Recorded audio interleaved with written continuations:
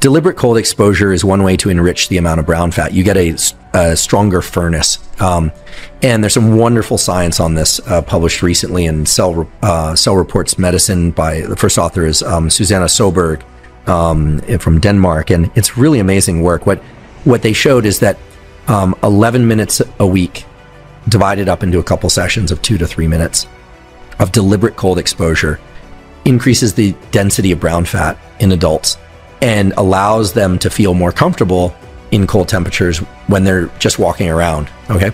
Back in the day, hot water was a luxury. People had to live near hot springs in order to enjoy a hot bath, so for most of human history, we bathed in cold water. But even when the ancient Greeks developed heating systems for their baths, they continued bathing in cold water for the health benefits. You've most likely been taking warm showers for your entire life, and there's nothing wrong with that. However, today I'm going to tell you about the benefits of switching from warm to cold. If you're in pain, and I give you a lobotomy, this was done decades ago for pain control, I cut the connections between the prefrontal cortex and the periaqueductal gray, let's say. You still feel the pain, but it doesn't matter anymore. The emotional significance of the pain is gone, and so you feel much better as a consequence. Now, I'm not recommending lobotomies for pain, although modified leucotomies are still sometimes used for intractable pain. Now, imagine that maybe you're in pain, so you have your hands in the cold, or you're in a cold shower, or you're in a lake, and instead of running away from the pain and distracting yourself, you start to focus and pay really close attention to all the sensations that you're feeling, even though they're aversive. Like you're paying extremely close attention. So I wonder if that is what's producing the connection between the prefrontal cortex and the periaqueductal gray. The prefrontal cortex is opening the gates and exploring all the sensations. Yes. And learning that it can do that, and learning that perhaps in principle also to master it. Cold, therapy, whether it's cold shower or the extreme cases, ice baths. Yes, there are physiological changes that happen. Yes, your body learns to acclimate. I mean, it's like training a muscle. Your body's ability to acclimate to cold or hot is something that you can strengthen and improve. And because we're always in air-conditioned and heated rooms, we don't ever train them. But the real benefit is learning to be okay with being uncomfortable. Yeah. That's the big benefit. I would to be able to handle the extreme changes in temperature. You're teaching your body to adapt to that and become very good at that. And if it's very good at that, when we head into things like winter time, your body adapts. It handles that. When most people are susceptible to getting sick, it ain't no big deal for you. So I find that being one of the most beneficial things. Most common question I get about deliberate cold exposure is how cold should the water be? The second most common question I get about deliberate cold exposure is whether or not cold showers are as good, better, or worse than cold water immersion up to the neck. How cold impacts the brain and body. Temperature is a very potent stimulus for the brain and body.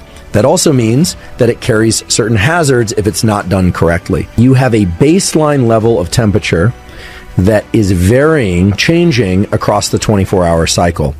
So any use of deliberate cold exposure is going to be superimposed on that rhythm, that circadian rhythm, meaning that 24-hour rhythm. The basic contour of your circadian rhythm in temperature is that approximately 2 hours before the time you wake up is your so-called temperature minimum.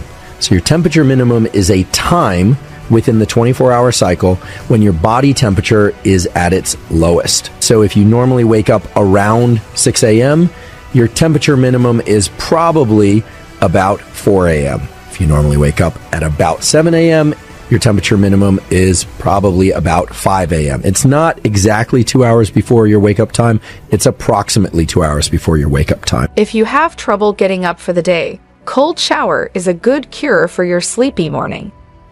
A change in body temperature sends your body into a slight state of shock, which instantly boosts your alertness and the feeling of being awake. The freezing water is going to get your heart pounding, lungs pumping, and eyes wide open. When you get hit by the cold water, it forces you to start breathing more deeply, and you'll get more oxygen into your body. It's like entering a meditative state. Your heart rate will also increase, and it's going to feel like drinking a cup of coffee. You'll have extra energy to be more productive and tackle the rest of the day. Second benefit is that it can boost your willpower by doing something you are resistant to doing. You make your willpower stronger. So maybe when I'm in the shower and I do the 30-second cold exposure, I should do everything I can to concentrate. It's weird because I can feel myself fleeing from it in the shower. You know, it's like, God, when this is going to be over? I don't want to feel the sensation of the ice water on the front of my body. I don't want to move it onto my back. It's like, but I guess what I should be doing is turning around and facing the dragon in as much detail as possible. I didn't know that was possible with pain. I know it's possible with anxiety. That's clear. That the literature's clear on that. So but pain, yes. Pain, very primordial, and anxiety, these breathing exercises, they help very good against anxiety.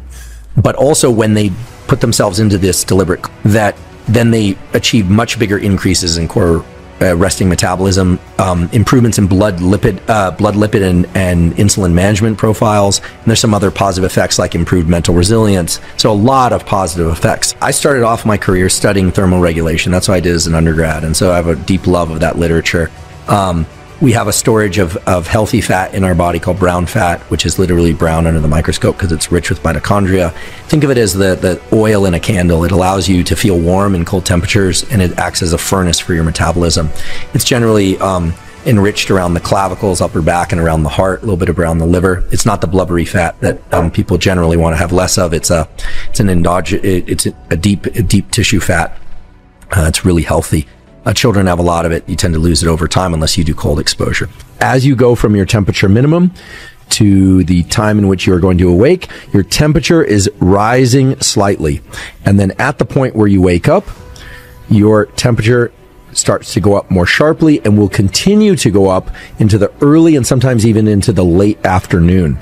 And then sometime in the late afternoon and evening, your temperature will start to decline. And indeed, as you approach sleep, your body temperature will drop by anywhere from 1 to 3 degrees. And in fact, that decrease in core body temperature is important, if not essential, for getting into and staying in deep sleep.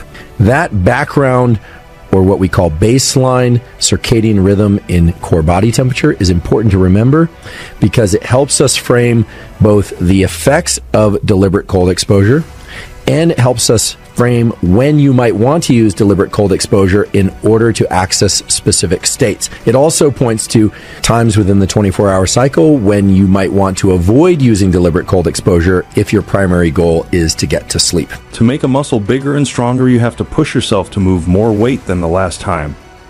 Willpower works the same way. By exposing yourself to something that takes some serious self-discipline, you start building that willpower muscle. And one of the best ways to build it is to do something as hard as taking a cold shower.